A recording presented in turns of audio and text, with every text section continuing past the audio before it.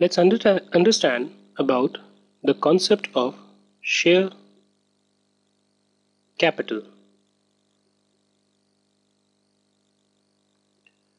Now, we all know that a company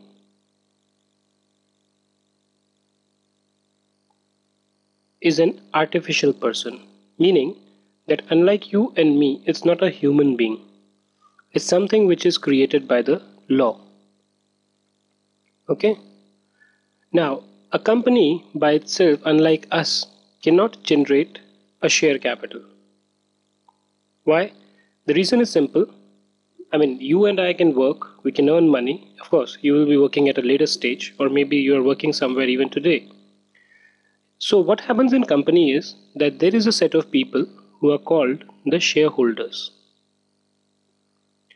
And these shareholders can be as many in numbers as possible, of course, depending on the type of company you are.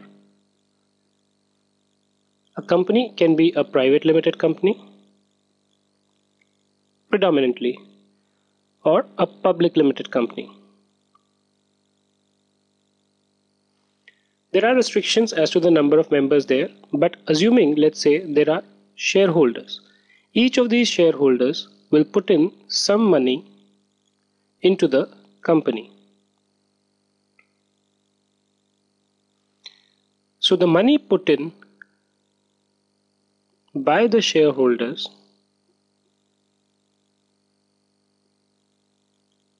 is called share capital. Now, in private companies, basically the number of shareholders and the people who put in the money are called the shareholders or the equity holders. I'll come back to you on the type of shares which is there.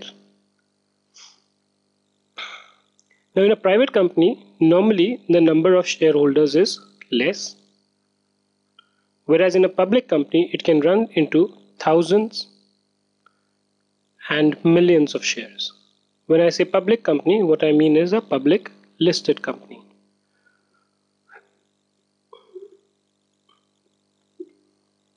So one of the important aspects in accounting is how do you account for this money? Now let's say you have a public limited company where you have 1 million shareholders. Now it's practically impossible to open separate account for each shareholder, right? I mean, although if you have demat accounts and everything, on an individual basis you definitely can trace your accounts, but for the company, and we know that company is a separate artificial jurisdictional person.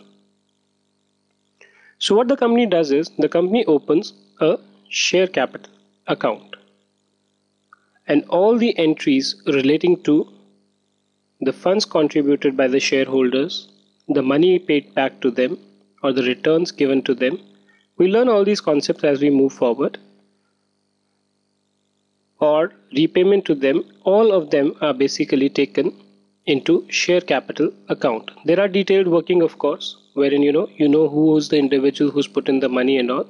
But for accounting purposes, you just have a share capital account, and then there are certain other nominal accounts which are used to record certain specific transactions.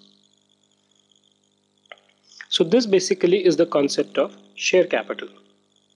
Now there are various type of share capital which you will see in the next set of videos, where I will explain to you as to what all are the types of share capital.